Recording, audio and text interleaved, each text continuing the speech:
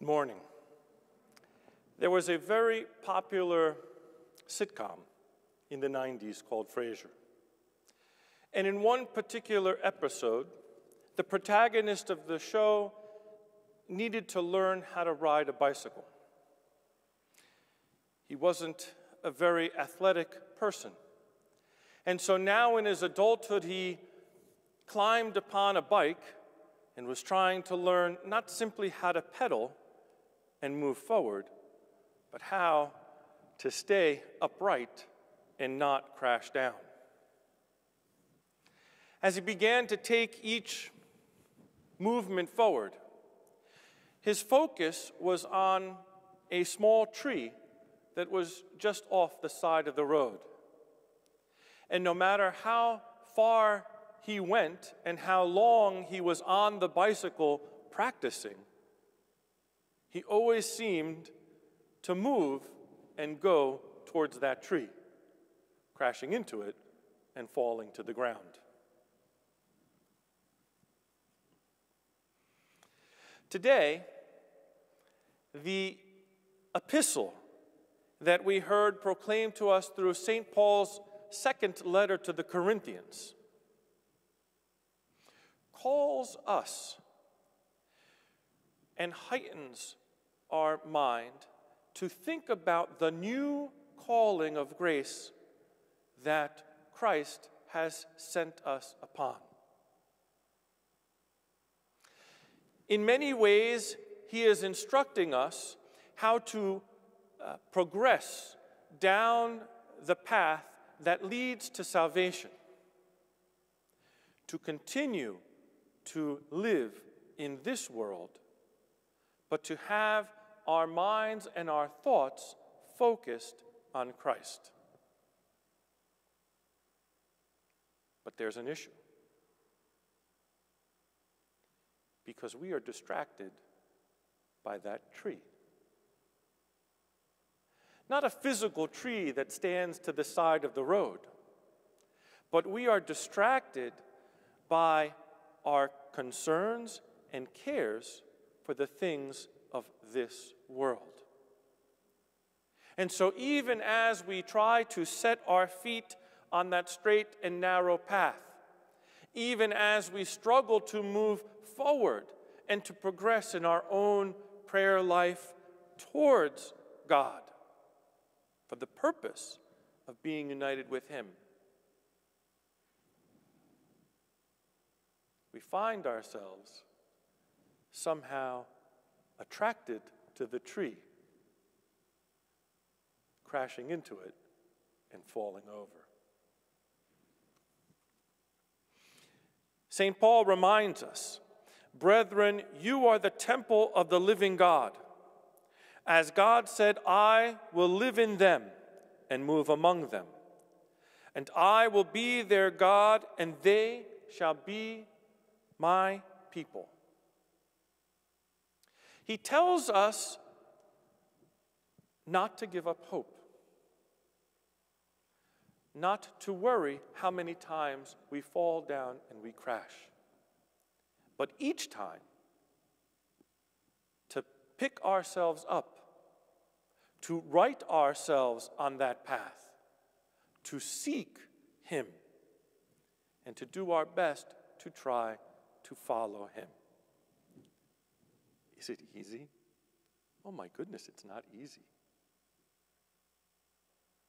But Christ came to show us that it is possible through His grace, by following the manner in which He lived, by becoming one of us. And so St. Paul teaches us, and further the teachings of Christ. "Therefore come out from them and be separate from them, says the Lord, and touch nothing unclean." What is he calling us to separate ourselves from? The world. He's calling our attention to the purpose of our journey and saying it is necessary for us to keep our focus and our vision on Him. To forget the distractions that seem to somehow always call us there, always pulling us off course, creating an instance where we crash and we fall. We need to change this pattern of behavior. And the church provides us with the tools. The church provides us with the tools of fasting. The church provides us with the words of prayer, of doxology to God, of hymns of repentance, right? Forgiveness, contrition of heart, of looking at God and saying, I am trying, but I am weak, and I somehow still get pulled to the side and still fall. In today's gospel lesson, we hear the voice of the Canaanite woman crying out to Christ, Lord, help me. We're told that the disciples actually approach Jesus and tell him, you're not listening to her. She's still crying. Tell her to go away. She's creating a commotion, which tells you that she just didn't say it once, that she was crying out as he was walking, pleading to Christ, knowing full well what she was asking. Not only does Christ not immediately respond to her cries, not only did the disciples come and say, Lord, please send her away, but he then speaks to her and says, I didn't come but to save the lost sheep of the people of Israel. Yet even then she was not dissuaded. Even then she did not turn back. In fact, she then fell at her feet and said, Lord, help me. And we know the famous dialogue that took place. It is not right for the master to give food to the dogs when it is meant for the children. And yet her response, yes, Lord, but even the dogs must eat from the food that falls from the master's table.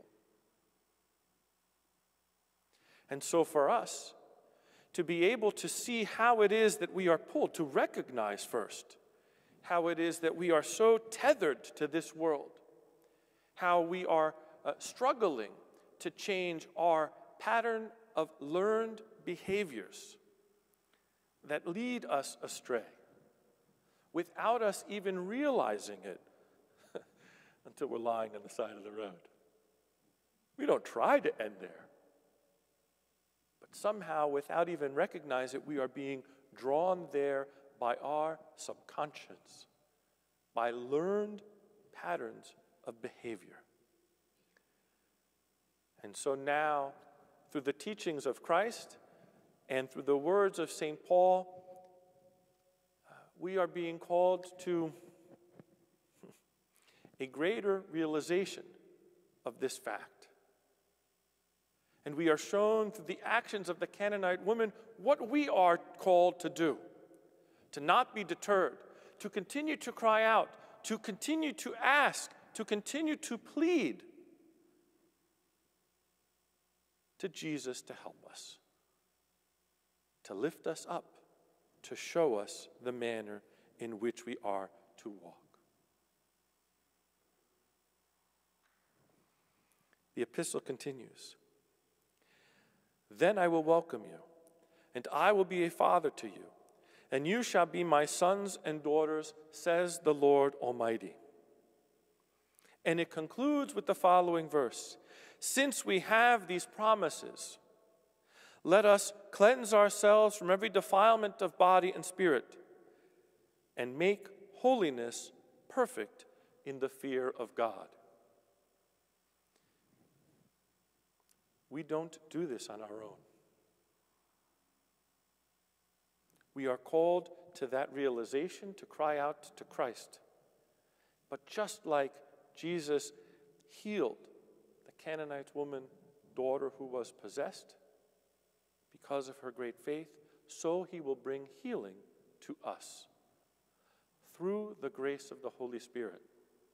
It's God's grace that provides us the fortitude and the strength to continue to progress on our journey to him, to untie those things that tether us to this world, and to change our pattern of learned behavior so that we can then see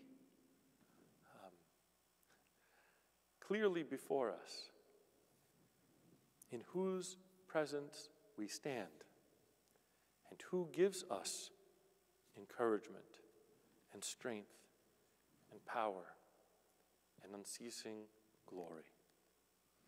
May God continue to grant us such wisdom and peace.